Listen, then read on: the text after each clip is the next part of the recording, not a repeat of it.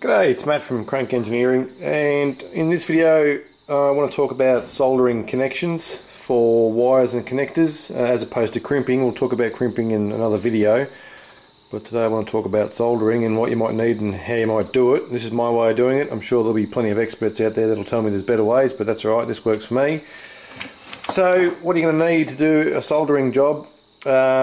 And what's the purpose? The purpose of soldering is to join, two pieces of metal together using a bit of heat and a filler. A bit like welding, I guess. So what are you going to need? Soldering iron. I've got a couple of different ones here. This is quite a small one. This is 15 watts. The one on the bench is 25 and this one I think's 70. And you can see from the tip size they're a bit different. Small ones, I guess, good for electronics. I find this one takes a little too long to heat up, this 15 watt, so I ended up buying the bigger ones on the bench, the 25. So that's currently plugged in and warming up. It's on a stand so it doesn't burn my wooden bench. What else are you going to need? Now for wiring or for soldering connections on a motorcycle, you're going to need some sort of solder, and you need a 60-40 tin lead mix. This is the stuff you need, 60-40. Look for the 60-40 alloy, 60-40. This old packet here still says 60 tin 40 lead. This one, 18 tin 80 lead, no good. Get rid of that, that's no good. So any of this stuff is the go. So we'll use a bit of this. Now the other thing that I find very useful, and in fact I don't think I can solder very well without it, is soldering fluid. It's like a flux. So zinc chloride 40%, just a flux. It's a liquid format. I've got a couple of different ones here. I do the same job, and just a kid's paintbrush to paint it on, and that's really to clean the metal and to promote the flow of the solder onto the metal. So I'll show you how to use that. I'm going to make we'll make up some test leads. We stripped out some wire in the last video, so I'm going to make some test leads out of this wire. I'll show you how I solder the connections. So I've been to my local J-Car electronics place, and I really wanted some larger alligator clips than this. These are 26mm. I wanted some large ones, but they're out of stock of the 32, so I bought these anyway. So we're going to make some test leads out of these guys. These are $1.50 each, so far a total investment, not very much. So let's have a look at these and what we might do to get it set up. So I take the plastic off. Oop, there goes one flying on the floor. I can feel the heat coming off that soldering iron, so that's pretty much ready to go. So what do we got here? So these are just an alligator clip like this, with a plastic or a vinyl insulation cover on them. So what we have to do is solder the wire connection in here. And I'm going to use these tabs, bend these tabs over and use them to hold the wire. So technically I suppose you could just push those wire tabs down onto the exposed metal like this.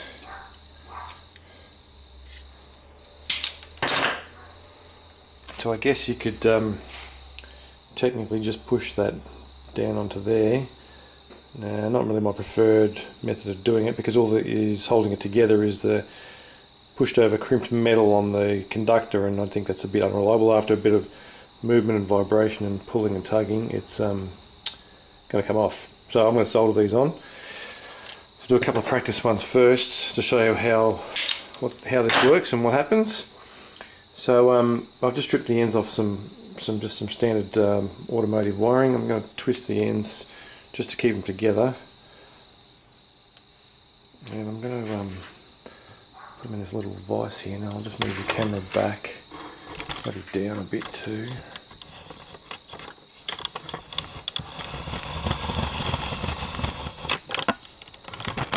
Nice. You can use these little helping hands you can buy from the electronics shop. I just use this guy just when you're soldering. Typically you need 3 hands. Okay, so first step, and what we're going to do here is we'll tin the solder connection. So we're going to prep this connection by coating it with solder. So all I do is I put a bit of flux in the lid, just paint a bit on, That's it.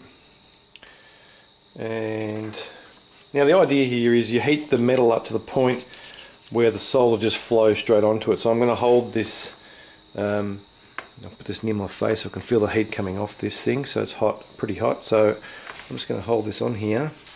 And what's going to happen is the soldering flux is going to start to evaporate when it gets hot, and hopefully not long after that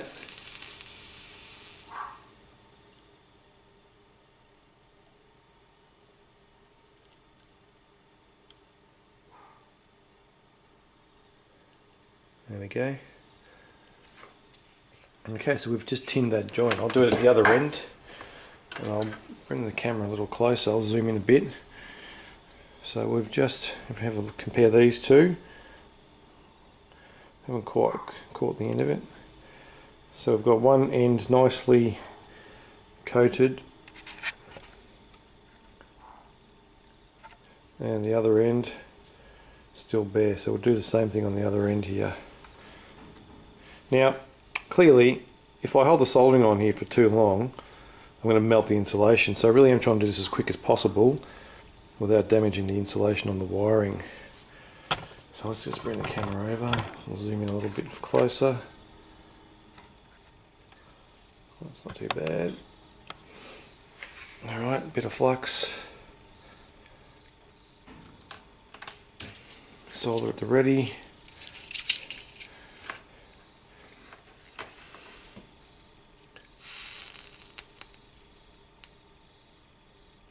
So I've got the soldering iron under the wire and the solder on top, and you can see how the solder, all of a sudden, once the wire gets to the right temperature, the melting temperature of the solder, once they get that hot, then the solder will just flow straight on. So the purpose of that flux is to help that solder flow. If you didn't have that flux there, this just wouldn't work at all.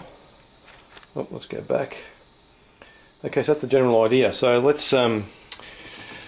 set up and do some of our wiring on our test leads.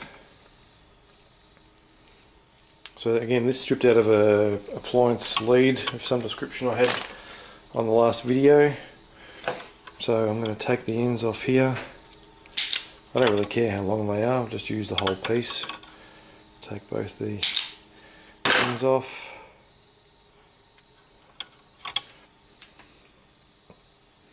Now, one thing I should have done is probably put these insulation ends on first. Would have been a little easier before I actually cut them, but I mean they're going on alright. So one at either end. I'm going to take the alligator clip out, push this guy on. Now I don't want these to get melted, so I'm just going to push those two, push them into the centre, get them out of the way, and we'll work on our ends here. Now I've got to think of a smart way to do this, hold it all together and get it together. So I think I'm going to hold the alligator clip in the vise and solder like that. There's not a lot of room in there, there's quite a small clip, so I may even end up soldering it back here. I think I'll do that. Larger clips would be a little easier. Okay, so we'll put the alligator clip in the vise just to hold it. I'm not going to do it up too tight because I'll crush these alligator clips. There we go, like that. Okay, so first I'm going to tin the ends of my wire. I can cheat and use the stand that's here. Cheat a little bit, not a lot. Still visible, yep.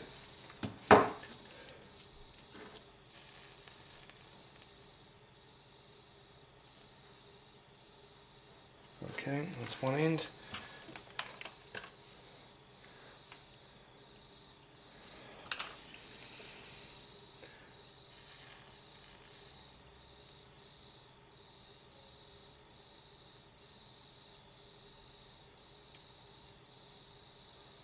That's the other end.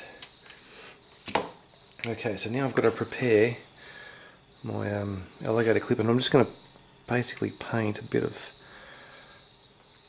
flux on there. And what I'm going to do is I'm going to melt some solder onto the alligator clip now, with the intent of just coming back and then putting the wire on there and then melting the solder to get them to join together without actually adding a whole lot of solder at that point. So now there's quite a bit of metal here. This is going to take a while to heat up, yeah, a few seconds. So we apply some heat. I normally do it from underneath.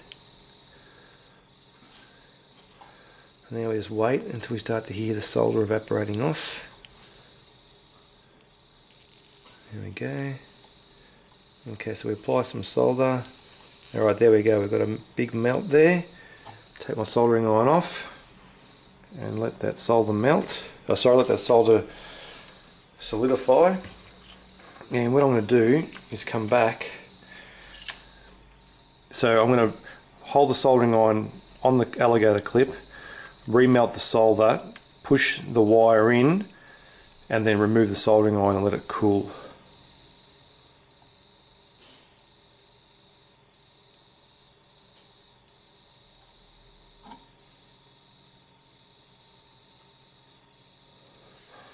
Okay, there we go. Pretty good connection. I'll push the crimp over in a minute. Come back and do the other clip. That's one. Now don't forget to put your insulation on, or if you're using heat shrink, make sure you put your heat shrink on first. Okay, so a bit of flux.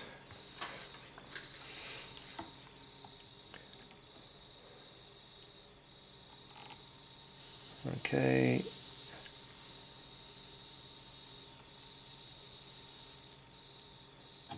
Okay. Let's come back with the wiring. Remelt.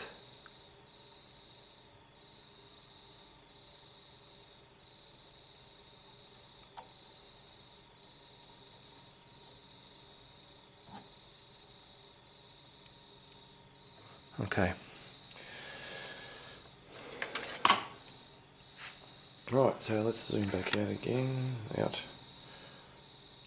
Alright, so we've got our two alligator clips soldered on.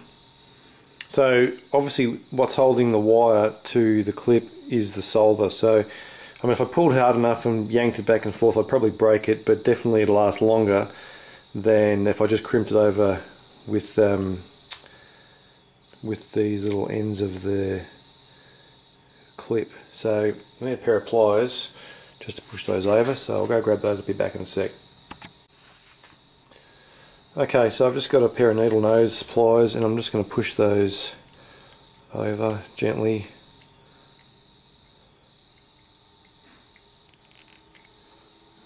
They're not really doing much apart from providing a little bit of secondary retention.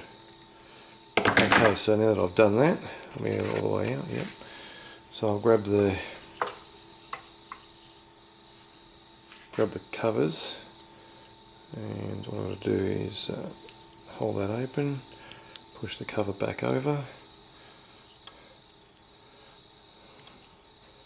hold that open, push the cover back over. Okay, there we go. One test lead all done, ready to go. So I'll make a couple more of those in a minute. Same process. So we can use that same soldering process to join wire too. So I'll just show you here this piece that we tinned before. So if I had two pieces of wire I had to join, I can use the same process. So what I'm going to do is I'm going to pretend I'm going to solder this together. Well, I am going to solder it together. I'm going to put some heat shrink on here as well. And this is obviously white, easy shrink. I don't know where I got it from. Pretty sure these numbers means diameter 4, so it starts at 4 mil and it shrinks down to 2. Don't quote me on that, that's what I've figured out. So normally what I do, if I'm heat shrinking a joint, you know, that's probably an overlap of say 1 centimetre, so I'll maybe cut it 1 centimetre longer on either side, so say 3 centimetres. So I'll just cut a chunk of this off the end here, like that. That's all you got to do. Now if I was wiring a joint up, I'd be putting this heat shrink on first, doing the soldering, and then coming back with the heat shrink. Now obviously I've got 2 loose ends, so I don't have to do that at this particular time. So let's get this going. A couple of ways you can do this. This is one way, if you've got a bit of space. The other way I like to do this for joining wires is take the 2 ends, take quite a bit off the end as such, and I would sometimes like to twist them together just to get the conductors connected somewhat, and also it makes this joint a little bit thinner when it's finished. So I might set it up like that, and I'll stick it in the vise, and I will hit it with some flux. And all I'm going to do now is hold the soldering iron underneath, hit it with the solder, and that's pretty much it.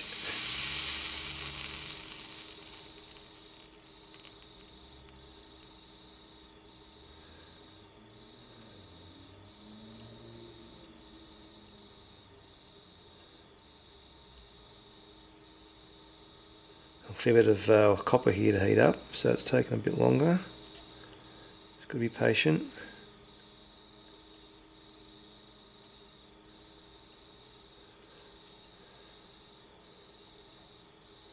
There we go. Okay, as soon as I've got solder on there, I try and get the heat off straight away, just so I don't melt the insulation. Now if you're dumb enough to touch this, that will be pretty hot, and it's a little bit soft, so that's why I'm trying to do it as quick as possible. Right, so next step, then you come back and slide your heat shrink over the joint and try and get it in the center somewhere, and then you need to hit this with some heat to shrink it. So soldering iron really doesn't work. You need more like a cigarette lighter or a match. And I'll see what I've got in my drawer here, or a little torch of some description. I'll move this camera just a smidge and see what's in the drawer. Okay, so I've got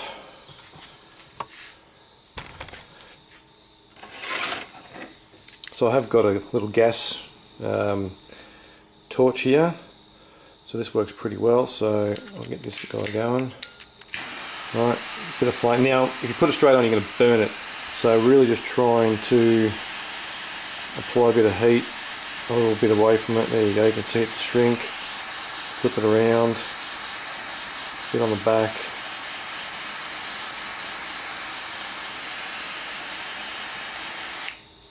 That's it.